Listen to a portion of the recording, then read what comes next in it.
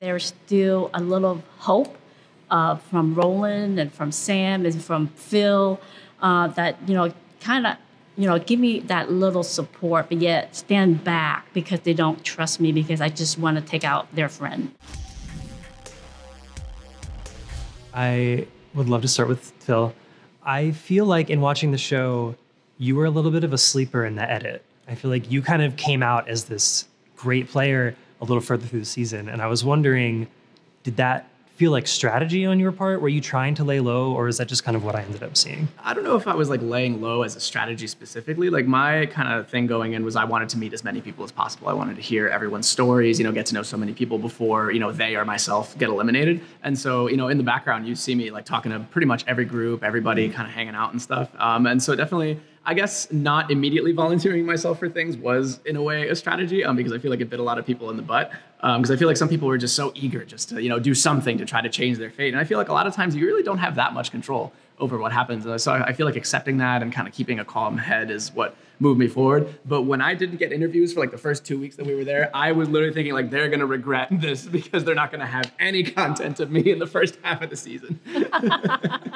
Sam, I saw one of my favorite things that you said in the show was that you were trying to play in a way that you could be proud of in the outside world.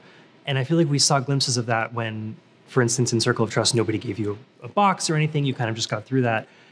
Looking back, how are you feeling about your gameplay in general? I'm so proud. Like, a lot of people are going to see Circle of Trust and see that I just skated through. But luck was I didn't get my ball drawn, but I still was at risk every single round, and my desk never saw the gift / coffin.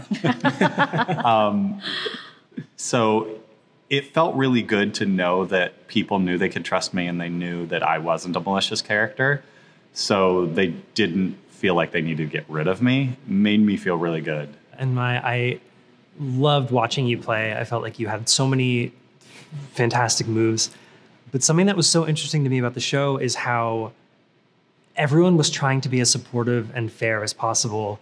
When you're in a position where you're willing to kind of take out Roland or do something like that, did the atmosphere of support make things harder for you or easier as someone who wants to play like a hard game? I think the support has diminished when I, selected Ashley. But at the same time, there's still a little hope from Roland and from Sam and from Phill that, kind of, give me that little support, but yet stand back because they don't trust me because I just want to take out their friend. And so it was hard, because you have to, put on your game face and you have to be, to show that, you're not vulnerable because, your friend has been taken out or something like that. You have to stay strong. This is my last one for you. I don't know who won, so congratulations to one of you. But presuming, in a world where all of you had won, what's the dumbest thing you're buying with the money? I'm buying a Volkswagen bus, the new electric one. I'm filling it with dogs. Okay. I'm buying a second shower head. Always wanted one. Oh, well done. Maya, what about you? The splurge I would do is we're going to build a dock because we live by the water. So we're going to build a dock. Awesome. Well, thank you all so much. Congratulations on everything. Thanks so much for having us. Thank you.